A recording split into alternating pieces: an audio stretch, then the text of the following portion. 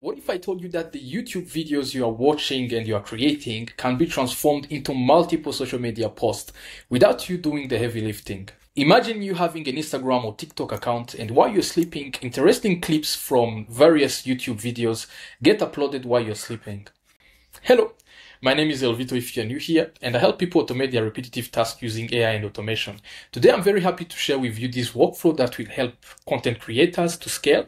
And not here to scale, you don't need to work hard, you just need to work smart. Now, this workflow will help them post interesting clips from various YouTube videos with you sleeping. Now, to achieve this, I've created two workflows that will be helping us automate the repetitive task involved. And the first one is AI-powered identification. Now, in this part, we'll leave everything to AI. Basically, this automation will be receiving the YouTube link, and it will be getting the transcript from Search API. And then we'll feed our transcript to our AI model, and we will just prompt it to give us the interesting parts.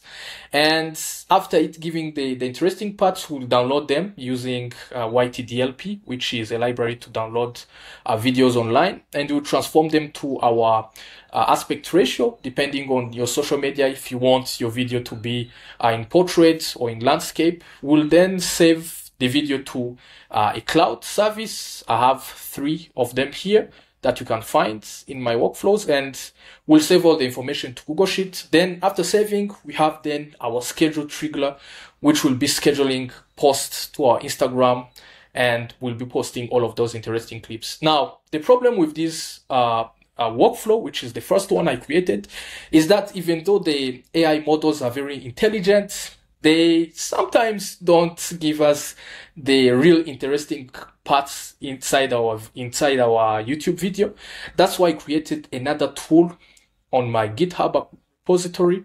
And basically, this is open source. It's a YouTube repurpose web.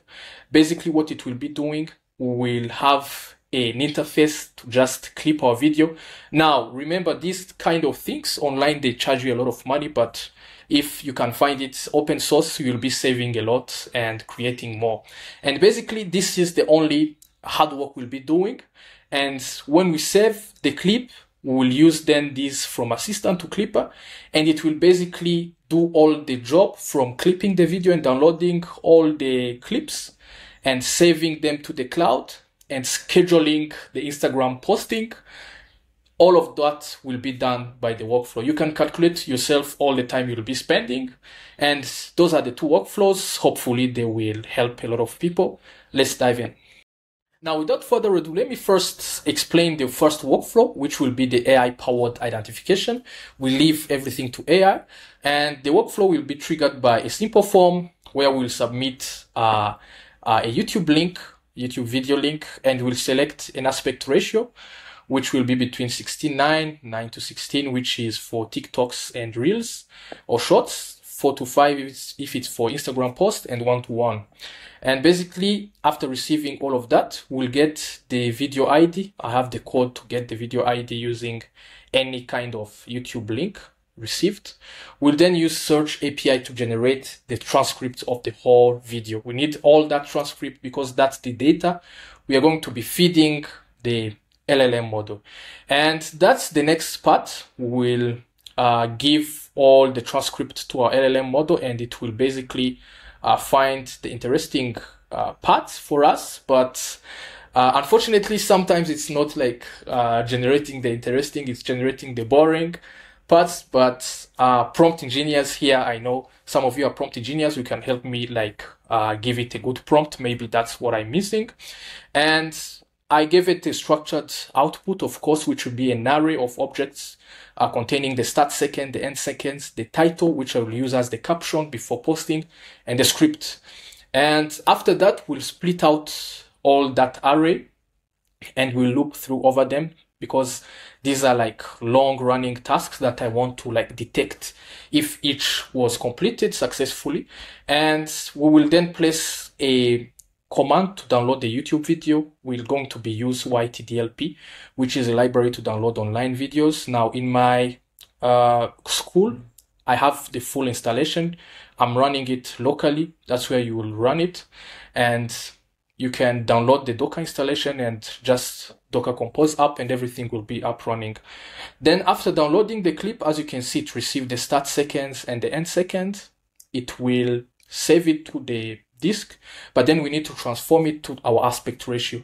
We don't need to be posting it and the social media telling us you posted the wrong format or the wrong aspect ratio. That's why, depending on the choice from the form, if it's 9:6 or 6:9 or 4:3, we'll be choosing how to like render a video. I'm using FFmpeg. It's a powerful library to render the videos. And after that, we will read it from the disk because we have to save it to our cloud. We don't need to be losing it after we press Docker Compose down. And I'm using AWS S3. This is my favorite one, but my Skool community members, some of them prefer other ones. That's why I added Google Drive, and I have all the authentication process in my Skool community. You can go ahead and join and start using it. And also Dropbox. I saw some few members use Dropbox. We'll then, after saving to our cloud, we'll save all the information to our Google Sheet, which will include the video URL, the status, and the caption. And after saving, now we have all our videos waiting to be posted. We need to place a scheduler to be taking all of them and posting them. Now that's why here I have a scheduler. It will be scheduled 8 hours. That's how I like chose it. We have a Google Sheet to detect them. And here I chose to return only the first matching row, which is of course status pending. And it will only return only one element. So every 8 hours, I will post one element. We will then create media. This is the process of posting on Instagram. We wait and we publish the media. Now here I forgot, of course, to update my Google Sheet. We can, of course, add it and update it.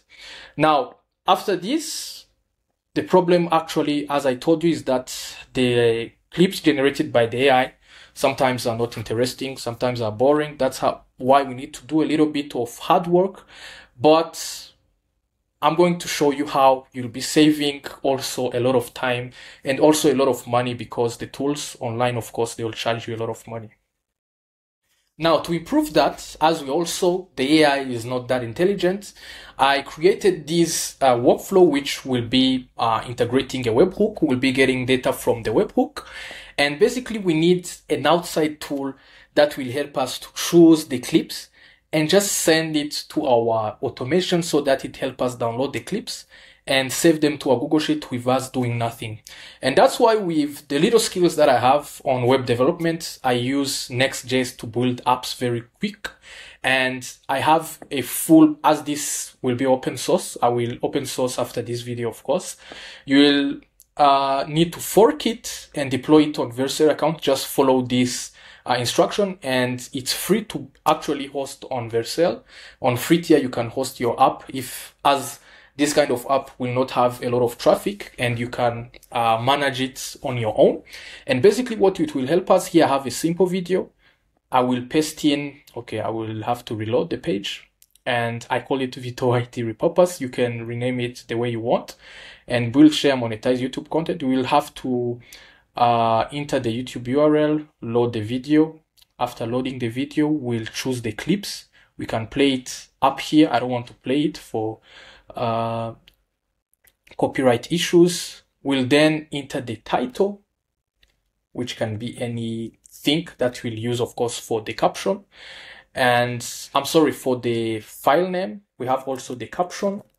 And we will save to my clips. And if you see here, it's saved. And what we have to do here is to come here and watch our full clip. Oh my God, it's playing now. We'll then choose the aspect ratio that we want, and we will save to my clips. And basically, when I click to save my clips, I will have to choose the webhook URL. Now, to get the webhook URL, you have to come here. If you are in production, you can copy it. If you are testing, you can copy this one, but you should be in production. Then the following workflow is the same as the previous one.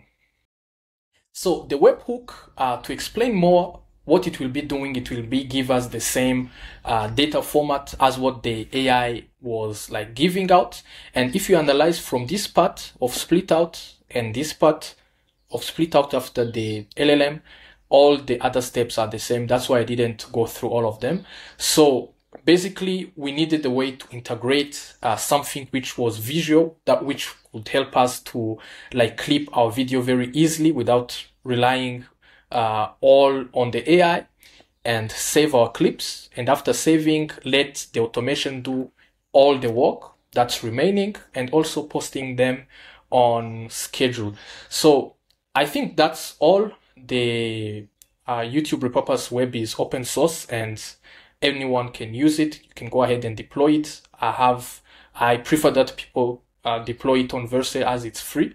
But if you are, of course, good with, if you are familiar with the Next.js or any node development, you can install it locally and use it locally, and you'll have this beautiful view where you can clip all your videos and integrate them with this webhook and clip them and save them to the cloud and post them later. So I think that's all for today's video.